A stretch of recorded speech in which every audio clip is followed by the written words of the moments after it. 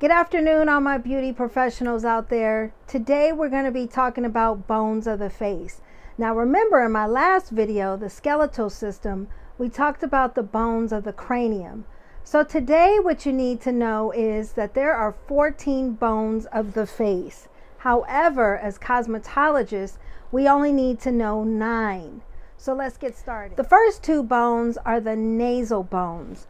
The nasal bones are right in here and they form the bridge of your nose.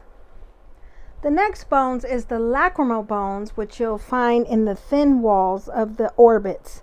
Another name for orbits is eye sockets, and you have 2 lacrimal bones. The next bones is the zygomatic bones, also known as the malar bones and your cheekbones.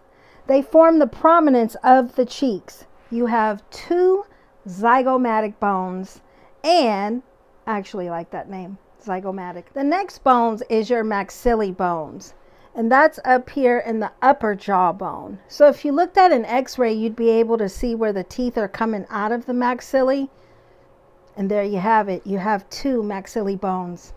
All right, my beauty people, the last bone of the face that we need to know as cosmetologists is the largest, strongest bone of the face, and that is the mandible.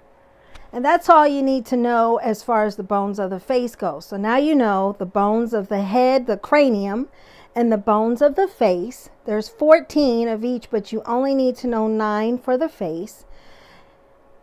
I'm trying to think on how I want to do this chapter. I've been thinking over it the last couple of weeks. I think the next video I'm going to move forward into the muscular system.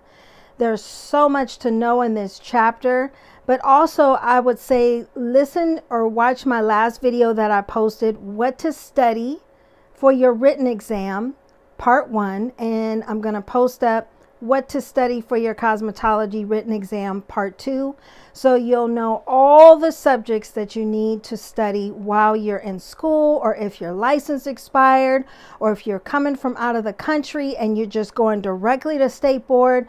You'll know exactly what subjects you need to study to help you pass your written.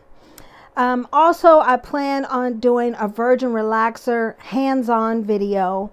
I also plan on doing a 45-degree haircut. So just remember, guys, I have so much that I want to show you.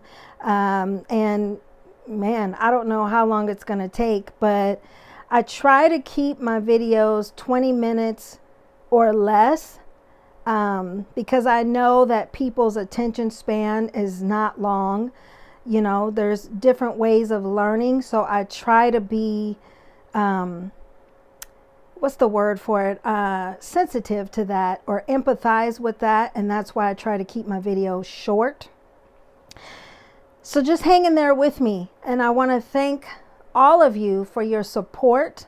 I thank you for watching my videos, and the true intention of these videos is that you will be helped and you will learn. So in that, I will say God bless you. I appreciate you all.